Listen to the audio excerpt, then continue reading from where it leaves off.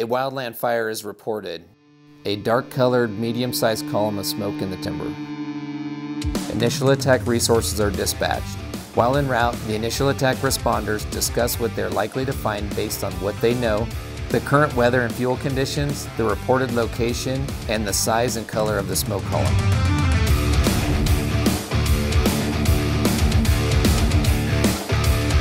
The first resource on scene gives a quick size up. Dispatch, engine 7461.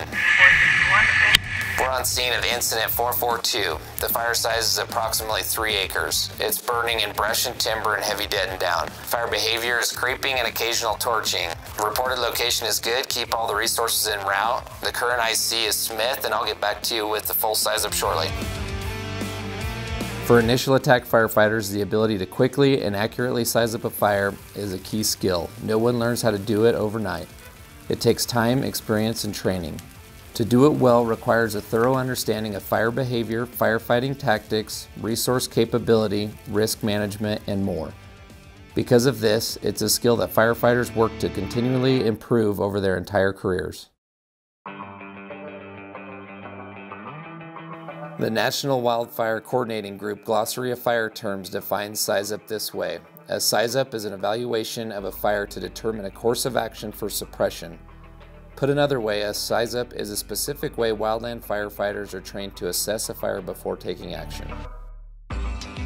This process of assessing and evaluating a fire has two primary functions. First and foremost, it's a method to help firefighters make smart, safe, tactical decisions. Secondly, it standardizes the way we communicate the situation to others, to incoming resources, dispatch, duty officers, and fire managers. While there are many different size-up aids or size-up report formats, they all take into consideration the factors that influence fire behavior, firefighter and public safety, and communicate incident information. This typically includes incident location, fire size, fire behavior, fuel type, fire cause, weather and topography, hazard and risk management concerns, additional resource needs, values at risk, and the name of the incident commander. Often, the first on scene to the incident will give a quick size-up report over the radio to dispatch that communicates basic incident status information such as the fire's location, size and behavior, who the IC is, and what their immediate additional resource needs are. This is typically followed up with a full size-up report that includes more detailed incident information.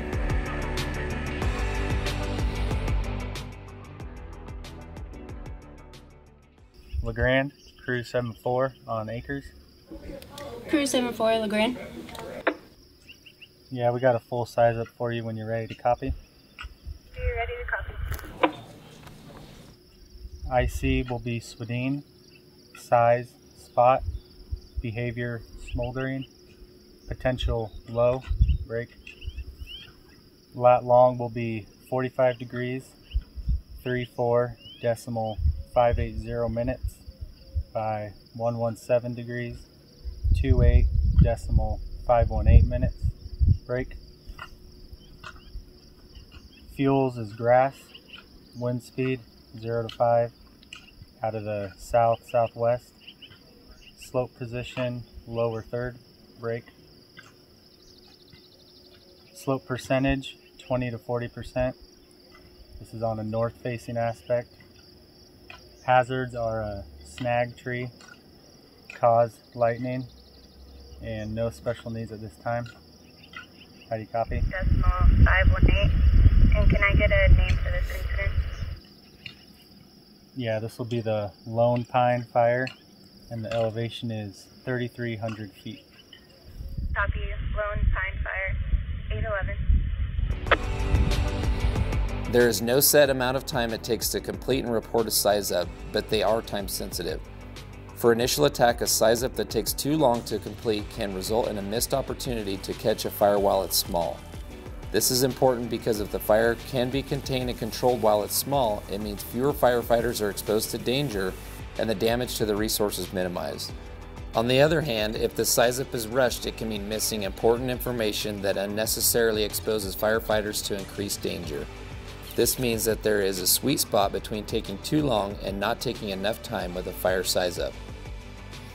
A solution to this difficulty is to give a quick initial report over the radio to dispatch, and then scout the fire to gather more information about the situation.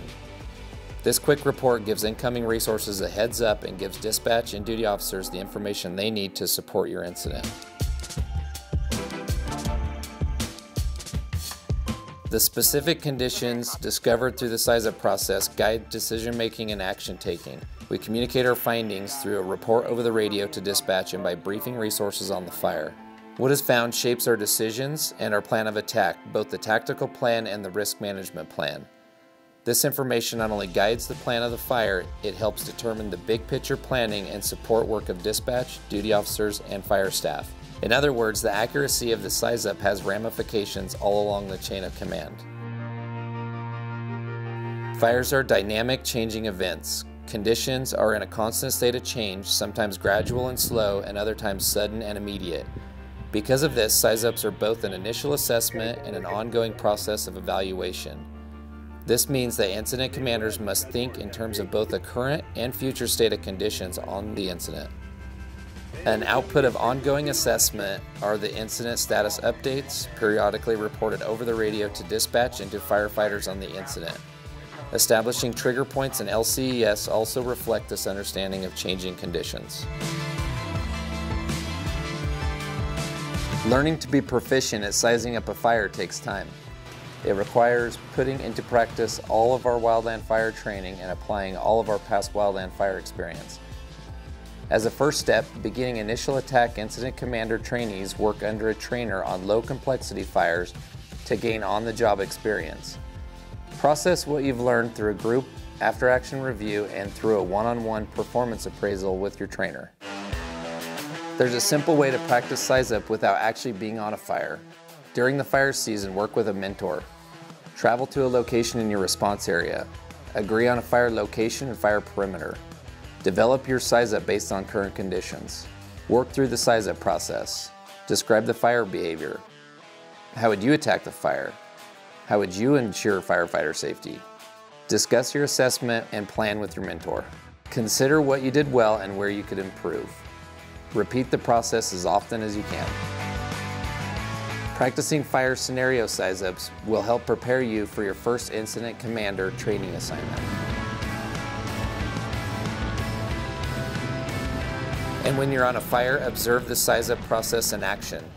How well was the picture painted for you? A good place to find information for further discussion on the size-up process can be found on the National Wildfire Coordinating Group's 6 Minutes for Safety webpage.